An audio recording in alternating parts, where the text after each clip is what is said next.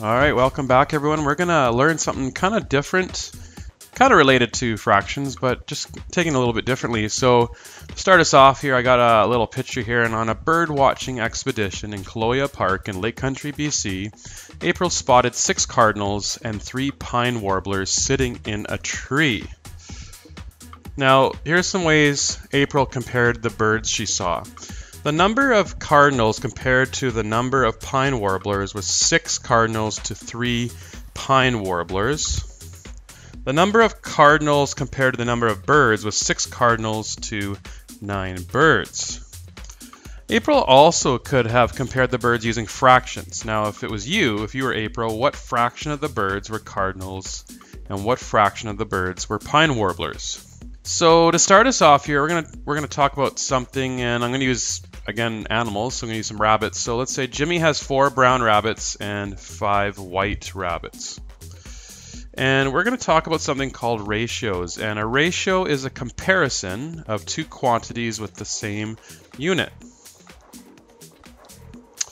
And we can use ratios to compare the number of white and brown rabbits.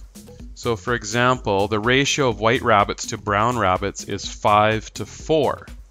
And we write a ratio of 5 to 4 with a colon, and you can see that 5:4. The ratio of brown rabbits to white rabbits, though, is 4 to 5, and we write that as 4:5. And we call these, both of the brown to white and the white to brown, as part-to-part ratios. The numbers 4 and 5 are the terms of the ratio, and the order that they're written is important because 4 to 5 and 5 to 4 are in fact different. Okay. We can also use ratios to compare the parts to the whole. So for example, the brown rabbits to all the rabbits is 4 to 9, or 4:9, or 4/9, like a fraction.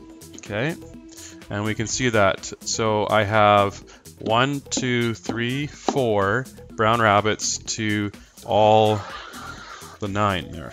Okay, and we call this a part to whole ratio. Now white rabbits to all the rabbits, 5 to 9, or 5:9, or 5/9, and again this is a part to whole ratio. But when we have a ratio that compares a part of a set to the whole, just like a part to whole ratio, we can write it as a fraction. We can't do the part to part as a fraction, but we can do the part to the whole as a fraction. When we read a ratio like 4/9, we say 4 to 9. And I'm just going to get you to try this. I want you to write a ratio 2 ways and compare it 2 ways. And we're going to assume that a cherry is one bunch there is 1. All right, so what we can do here is, let's count the bananas. I have 1, 2, 3, 4, 5 bananas, and I could compare that bananas to cherries. I have 1, 2, 3, 4, 5, 6, 7. So bananas to cherries is 5 to 7. I could compare the cherries to bananas, and that'd be 7 to 5. Okay. I could also, those are part-to-part ratios. I could also do part to whole. So if I can compare bananas to the whole, I have 5 bananas. I can write that as 5 to, and how many are all together? Well, there's 5 bananas and 7 cherries, so there's 12 fruit altogether, so 5 to 12. If I want to compare the cherries to all the fruit, I can write that as 7 to 12. And again, remember, we can do part to wholes as fractions, so I could also say that this is this, 5 to 12, and I could also say that this equals this. So that's really it. We're just comparing using ratios, and then there's a little bit of connection to fractions here, and we're going to explore that more in the next lesson there. So as you can see, in life, math happens. Take care, guys.